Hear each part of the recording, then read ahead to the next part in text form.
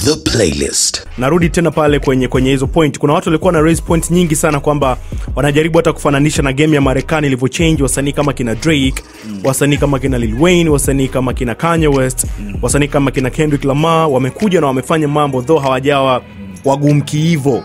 Wameifanya hiyo hip hop na nini, lakini katika ulaini fulani hivi ambao ndo vijana siku hizi kuna hiyo mitrap na nini na midude namna hiyo. Ni vision ambayo wewe unaweza ukaroll nayo ukaikubali ukasema still hiyo ni hip hop, lakini tukienda nayo hivyo inaweza kaja kafungua biashara nyingi zaidi ukiachana ile ngumu ambavyo watu wanatafsiri. Mimi kitu ambacho nimejaribu convince watu ni kwamba no,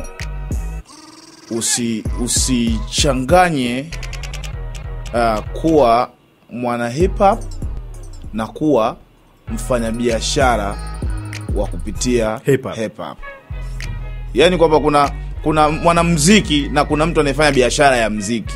Hao ni watu wawili tofauti. Yaani kuna mmoja yeye anasema bwana mimi I'm down for whatever as long as I get some benefits from it, whether it's major or minor, lakini nafaidika na hiki kitu. Kwa hiyo na hii speed na hii spirit nilokuwa nayo na hivi ninavyofanya kazi ndivyo ninavyotakiwa nifanye. Sawa. Kama wewe umeamini hivyo, usitumie hiyo dhana kuconvince watu wengine ambao hawaamini hivyo kwamba nyie mtabaki hivyo hivyo. Mmeona mwenzenu nimefanya hivi ndio maisha yameenda. Kumbuka tulianza muziki wakati msanii anaenda kuomba DJ, anaenda kuomba kuingia, anaomba bwana anaweza kupata nafasi kuperform hapa na single yangu. Yaani msanii anaomba aingie ndani akaperform. Najua hizo mpaka game ilivyobadilika mpaka msanii sasa anaombwa aje kuperform afu analipwa. Ushaelewa? Kuna watu wanafanya biashara ya muziki na kuna watu wana muziki. Lakini ili biashara iwe nzuri zaidi, mimi naamini kwanza ufanyike muziki kabla kuiwaza biashara yake, kwa sababu biashara ule muziki ule ni outcome ya muziki mzuri kwanza. Kwa hiyo ukisema kwamba wakina Drake wakina nani ndio hiyo itakuwa ni rising and falling tides ambao ndio wamekuja tu na mawimbi, watakwenda labda watapotea. Lakini ukizungumzia mtu kama Kendrick Lamar pia wala sio mtu wa kumunderestimate hivyo, kwa sababu hata Kendrick hata kama ameamua ku entertain hao watu kwa kusema anaenda sawa na kizazi hiki, muangalie yeye yuko tofauti na watu wengine wote unaosikia. Kuna mtu mmoja nilikuwa namwambia siku hizi hata salamu hizi zimekuwa hamna, ujue siku hizi. Zamani mtu anakusalimia, bwana vipi za siku nyingi umepotea, bwana yule mdogo wako vipi endelea, shangazi nani. Siku hizi mtu anakusalimia oi afu amepita. Umeshaona? Sasa wewe tu oi afu naona etikia tu oi afu basi mmeachana. Mtafikiri yani mpo wote muda wote, kumbe mjakutana hata miaka miwili afu mtu anakuambia oi. Hamna mtu anataka kujua hali ya mwenzie anaendelea, shangazi si nini. Hamna anataka kujua hivyo. Zamani mtu asalimia salamu ilikuwa ndefu, mtu anakuambia hivi wale kuku wako ulikuwa unafuga bado hapo, hiyo bado ni salamu. Alikuwa anasalimia dikuku. Sasa hivi mtu anapita na gari anazungusha kidole tu hivi, maana yake oi anageuka. Ndio arudi huyo. Ndio tupo kwenye dunia hiyo, umeshaelewa? Mtu anakufanyia hata kioa shushi. Kwa hiyo mambo tunakubali yanabadilika, lakini kifanyike kwanza kitu bora afu tubadilishe dunia katika ubora. Tunarudi kwenye ngoma yako ya Babu Talent. Kila mtu alielewa kwa jinsi alivyoelewa yeye mwenyewe. Na ilionekana ni kama direct michano, unampitia Babu Tale na mdau huyu kwenye mziki wa Bongo Flavor, na watu wengine wakaanza hata kuwa na unajua kwenye zile comment, nadhani wanapitiaga zile ta comments za kwenye Instagram za kwenye YouTube na nini. Ni kama vile Nikki MBISHI labda haoni mchango wa Babu Tale kwenye hii industry mpaka kampitia vile, au ni kitu gani ambacho kilimpush mpaka akaenda kurekodi ngoma na video ikatoka ya kuja kumzungumzia Babu Tale on the record? Unajua domani nikasema unaposema labda swala management au usimamizi, mimi naambiaga mimi nafanya kazi bila manager, lakini si kwamba sitaki manager aje kusimamia kazi zangu. Maana yangu ni kwamba manager anatakiwa ajijue yeye position yake, yani katika sanaa yangu yeye ana play part gani, au kwa kuzingatia terms and conditions ambazo tutakuwa tumesainiana kwenye mkataba, si ndio? Kwa hiyo lakini siku hizi management imekuwa tofauti. Umeshaona? Kwa mfano ninavyosema sijui na kila sijui ni nini kwenye sisi ndo labda mimi ndo Babu Talent naandaa tuzo, mimi najua kabisa wewe fulani upo, lakini kwa sababu hiyo sikutaki mwaka huu ngoja tumpe huyu sijui nini.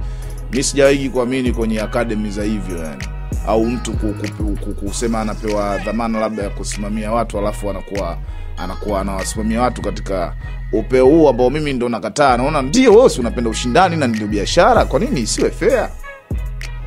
Kwa hiyo sasa mimi ambaye si uhusiani na wewe, hatuna karibu na wewe, sehemu zote ambazo labda wewe utakuwa umetia chata, mimi maana yake nitakuwa nisikanyage. Umeshaona? Kitu ambacho hakiwezi kuwa kitu haito kwa kitu fair. Inafika tu simzungumzii tu Bob Talent, nazungumzia mtu yote ambaye anaweza kaona kwamba yeye ni bora kuliko hata yule. Kwa mfano unajiita mshikadau. Sawa, unapokuwa wewe mshikadau, dau lako si ndio ule msanii uliomshika. Sasa bila msanii huyo utakuwa mshikadau au mshikanyao. Umeshaona? Kwa hiyo mshikadau ndiko ujijue dau ulilolishika. Umeona? Kwa hiyo ule wimbo umejieleza vitu vingi sana, na ukiangalia ni vitu ambavyo vilikuwa vikitendeka nyuma ya pazia. It's true. Viko vinaendelea. Yeah, vinaendelea. Kuamini kwamba Newa Mitego anapewa tuzo lakini hata misingi yenyewe hana. Yeah, unatumia kigezo gani kumpa labda Newa Mitego tuzo wakati yeye ndo anasema hivi nyema MC mnaimba kitu gani, mara bange mara nini, ndio wao wanaipa hapo wanaochana, afu the end of the day mtu alisema tena hivyo ndio anapewa tuzo hiyo. Umeshaona kwamba hata hao ma critics wenyewe walokaa huko nyuma ni wameamua kabisa na vichwa vyao kabisa vimewakereketa, vimewaclick, bongo zao zimetulia, wameona huyu jamaa ndio mshindi. Is it true? Hata ile honestly tuache kwamba kwa sababu wao huyu hate au nini, kiukweli ndio iko hivyo.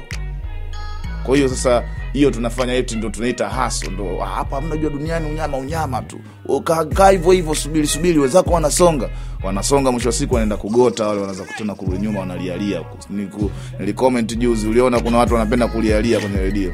Ndio hicho kitu kinawapelekea. Mnataka kuonewa huruma wakati hamna mnachokifanya, mnataka huruma wa nini? Kama mnajiamini hamwezi kuonewa huruma. Kwa sababu mnaamini kwamba mimi sihitaji huruma ya mtu, mimi naenda mwenyewe, nitafront mwenyewe na mambo yatakuwa. Sasa ina maana maadili yalitakiwa yaangaliwe sana kwenye utoaji wa tuzo na vitu fundamentals zile. Wewe unaamini kwamba ni michongo, ni hizo siasa wanaita wenyewe siasa za muziki, politics. Maana yake pia zinasikika hizo kwamba kuna wasanii labda wanaweza katengenezewa mazingira wapotezwe kwenye ramani na vitu vya namna hiyo, na wengine wakuzwe. Hiyo iko. Sababu hautotaka kwamba nilikuwa namsimamia leo hii anzidi mimi utajiri. Mimi nataka yeye aendelee kunitamii boss siku zote. Ndio muziki wa Tanzania. Sasa in other words, wewe huwezi kuweka dhamana yako, kazi zako mkafanya na Bob Talent. Ndio tukikaa, unajua inapokuja kwenye makaratasi haya ya kufanya mtu endelee kuwepo mjini na nini na vitu kama hivyo, si ndio? Times zile tukizifikia vizuri, nikiridhika, nikakubali, hakuna tatizo, tunafanya kazi. Lakini sasa kama sijaridhika alafu eti ndio unatumia sababu hiyo kunipoteza kabisa, au kusema kwamba sasa ndio sikupi mchongo wote kwa sababu ulinikatalia hii. Kwa hiyo mimi nimeona vitu haviko feasible, haviko reasonable pale mimi kudondoka wino. Ni lazima kwani? Kwa nini wewe ushasikia watu wangapi wanalalamikia mikataba wale wasaini wenyewe kwa mikono yao? Ni kwamba kweli mtu alikuwa anaenda na njaa siku ya kwanza, hana hata hela ya kula. Ndio maana hata ukimwambia bwana chukua 30% nichukue 70, anakubali. Lakini akishaanza kugundua kwamba okay, nishakuwa mkubwa, jina langu limeongezeka, hadhi yangu pia imebadilika, kama nilikuwa nafanya hivi sasa hivi nilikuwa nifanye hivi, ina maana unachodemand kitaongezeka. Ukimwambia bwana kwa nini mkataba tusiadjust, sasa tubadilishe tufanyie amendment nyingine, watu tujue tunafanyaje.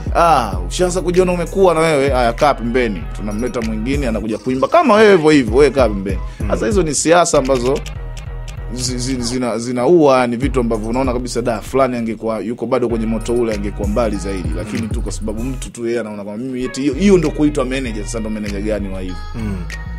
Wasanii wengine wanakuwa wanajitengenezea mazingira labda wao wenyewe kwa ajili ya kuweza kusukuma hiyo game yao na vitu vya namna hiyo na nini, na badala yake kupeleka labda shutuma au vitu vya namna hiyo kwa watu ambao wako unaita mshikadau au wadau. Kwenye zile comment zako pale kuna watu wengine wanakuwa wanaongea vitu vya namna hiyo, labda kutafuta njia mbadala kwamba vitu ndio vimekwama to that extent kwamba labda wana hawaonekani kwenye ramani. Afu mbio zenyewe fupi sana ulizokimbia mpaka waanze kulialia. Yaani umetoa tu vijimbo vyako viwili, umekaa kwenye game na miaka 3, kesho kuto unaenda kulia radio, unalia nini sasa? Mbona si umetukuta na atulili? Au kwamba sisi ndio tumefanikiwa sana? So kweli. Line nyingine ambayo iko katika ngoma yako ya Bob Talent, ulisema kwamba where's this line though? Kwamba naipenda ile Playboy, naipenda ile Playboy 2. Kwa maana nitoe tena Playboy 2, part 2. Yeah, jamaa alimaanisha kwamba hajawahi tena kusikia wimbo wangu baada ya Playboy. Yaani hajawahi kusikia tena wimbo wangu mwingine. Nikamwambia wakati nilitoa Playboy nilitoa Sauti ya Jogoo, nilitoa Nyakati za Mashaka, nijua na ukaniambia kwamba wimbo wako wenyewe nilijua kwa sababu mke wangu ndo alikuwa anaupenda. Kwamba hata wife pia asingekuwa anausikiza mimi singeujua. Lakini sawa wewe hujui, wenzako wanaujua. Kwanza wewe ndio nani mpaka ujue wimbo wangu ndio uonekane kwamba ni wimbo? Si ni wimbo wangu, wanajua bwana, kwamba usipojua wewe kwa hiyo mimi ndo sio artist au sijafanya vizuri. Sio kweli. Ndio hicho kitu nilisema hamna. Wewe unataka Playboys wengapi ili ujue kwamba ndo Nikki MBISHI anaendelea na muziki? Kwa hiyo nifanye Playboy 2, niendeleze Playboys na Playboy. Nikamwambia kazi nimefanya nyingi, kama ungekuwa unataka kufuatilia, unataka kufanya nini ungesema ili lingeshutiwa, ili ungekuwa mbali, ili ungefanya hivi. Hicho ndo unatakiwa wewe uniambie, ila usiniambie eti kwamba eti muda wote nilikuwa sifanyi kazi. Wakati unaona raia kila siku wanazungumzia Nikki MBISHI na wanaona mangoma. Ni wewe bado hujamiti interest zako ndo useme hivyo. Ila wewe sio kipimo kwamba yani tusipofanya unavyotaka wewe eti ndio tufanye. Sawa, lakini hiyo for good hakuna anything personal. Hakuna, kama hiyo personal hiyo atakuwa nao yeye mwenyewe, ila mimi najua yeye mwanangu tu ina noma. Mnapiga story nini? Kama kawaida. Kizazi sana. Na kazi zinaweza zikafanyika and everything. Tukikubaliana kwenye terms.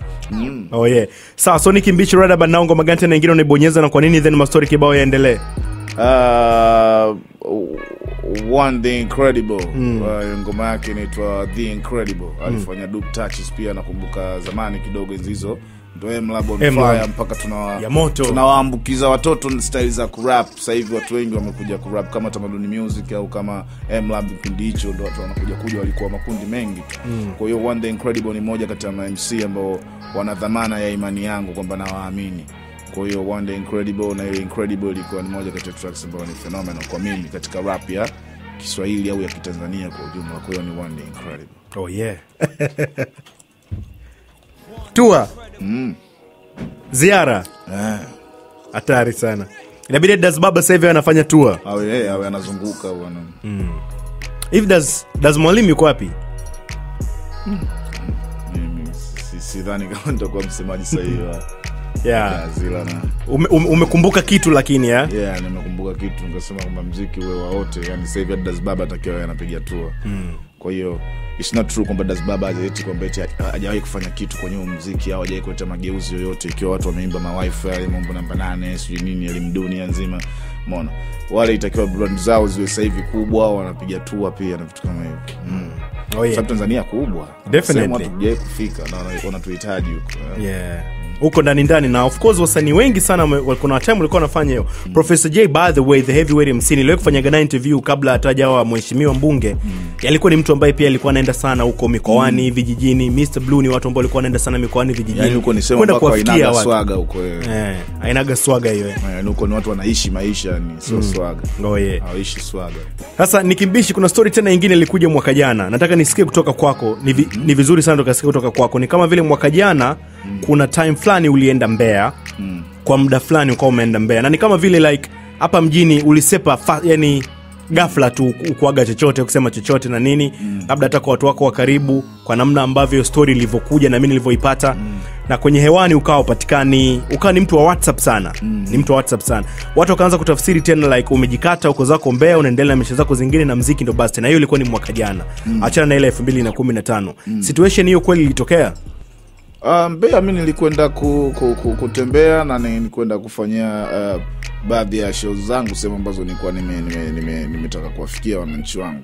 Kwa hiyo sema ni kwa sababu nimekaa muda mrefu watu wakajua kwamba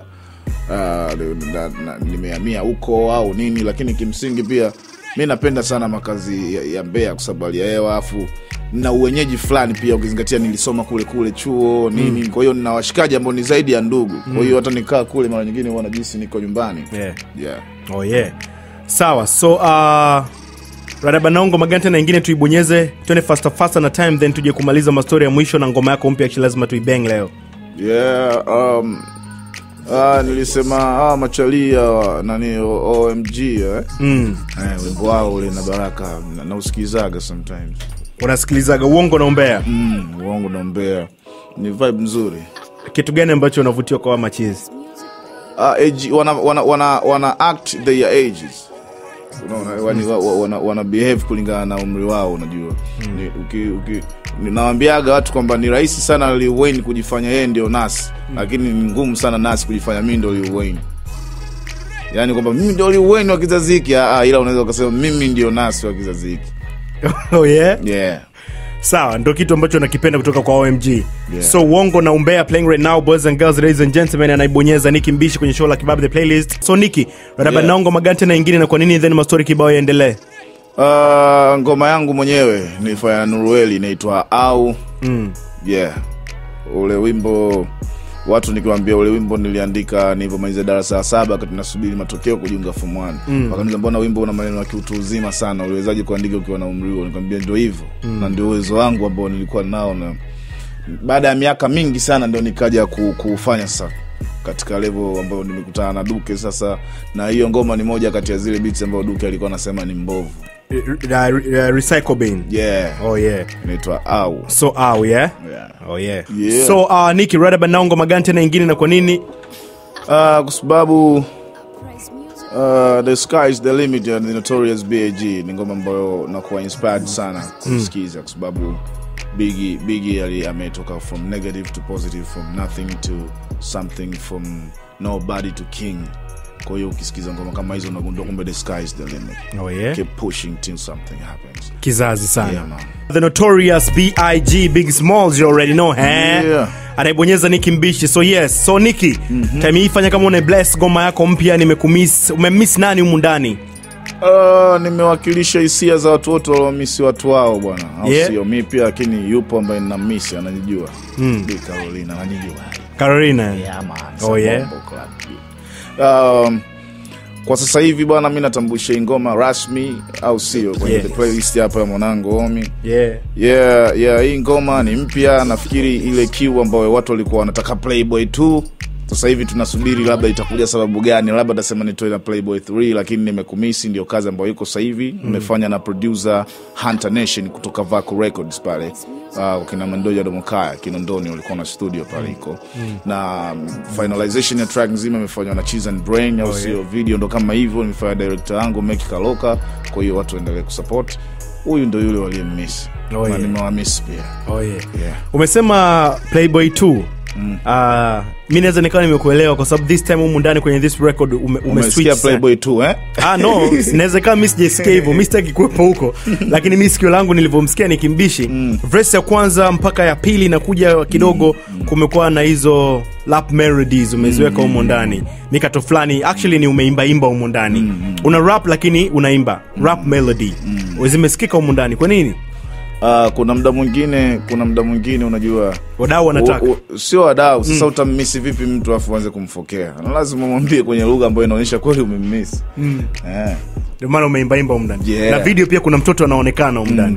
Vitu vimelegea, na sisi tuna mioyo pia. Oh yeah. The playlist.